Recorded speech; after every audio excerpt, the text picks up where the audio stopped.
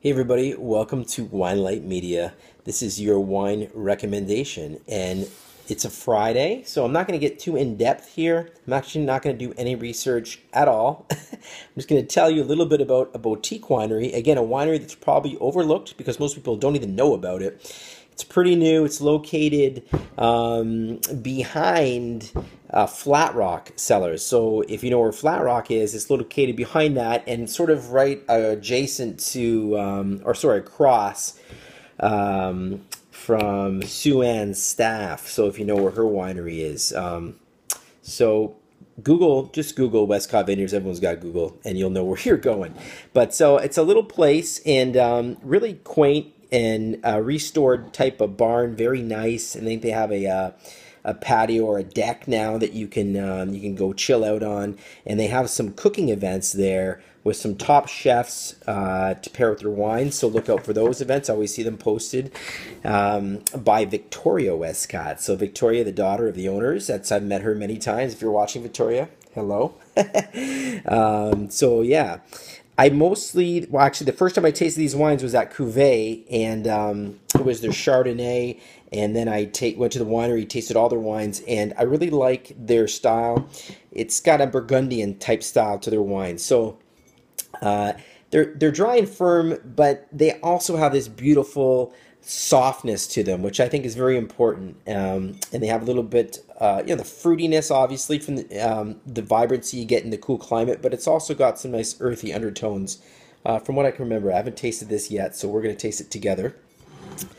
So Westcott Vineyards, again, just going off of memory, and I only know this because my mother went to E.L. Crosley, which is a school in Fonthill, and I think that's where the owners of this winery is, husband-wife combo. So I'm reading in my memory. I think the story was that she went in French immersion and she ended up going overseas to the Loire Valley, studying French, got into the culture, obviously wine, that stuck with her in her brain until she, matured. And when she was living and working in Toronto with her husband, she realized that I want to do this. I want to make wine. I want to be in the wine business. So they left their busy lives to come to the beautiful Niagara region and start a winery.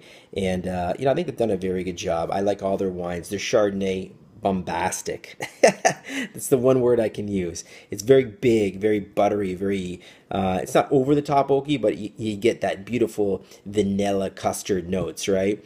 Very similar, I'd say, to Back 10 Cellars. Their Chardonnay. Actually, both these wineries, this very small startup wineries, and very attention to detail, right, and everything that they do. So those are two wineries I would check out: Back 10 Cellars, Westcott Vineyards. So we're gonna try their Pinot. It's a 2012, sorry, 2012, very hot year. Pinot Noir, Westcott Vineyards. Let's get into this. Happy Friday, everybody. So this looks like it won a bronze at the National Wine Awards of Canada. That's Wine Alliance Awards. The Wine Alliance. So let's see what's happening. No, it smells good already. I'm telling you, you get you get that sweet, almost like burnt sugar note here, but it's earthy. I get like a mushroom note to this. Yeah, it's nice. Really nice earthy Pinot. Very Burgundian. If you're into like Pinot Noirs from France, Burgundies, whether they're Bourgogne or Village or, Premier or Grand Cru, if you can afford it. If you're into French Pinots, though, Burgundies, you'd appreciate this for sure. Nose sort of reminds me, like Norman Hardy. He makes some really Burgundian type wines. Prince Edward County. Yeah, very nice. The winemaker for this is Arthur Harder. Okay, so he makes wine for not culinary. It starts with the C. Can't believe I forget this. Leave it in the comments. Calamus. There it is.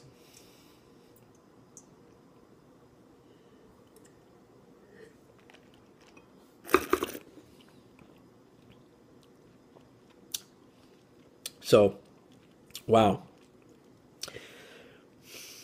little drier than I remember.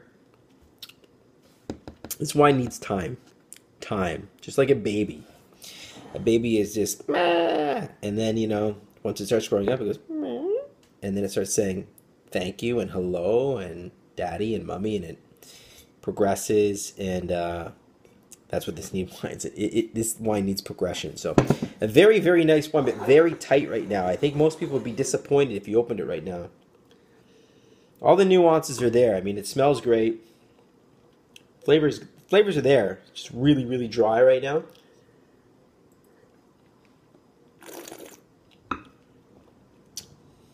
Yeah. Whoa, is that dry? I mean, I prefer my Pinot silky, so this needs to lay down for about, well, honestly, 4 to 6 years before I would drink this. So, beautiful wine. Beautiful, beautiful, beautiful wine. Buy one. Hold on to it for 4 years. It'll pay back big dividends. That is your wine of the week. Westcott Vineyards 2012 Pinot Noir. Cheers.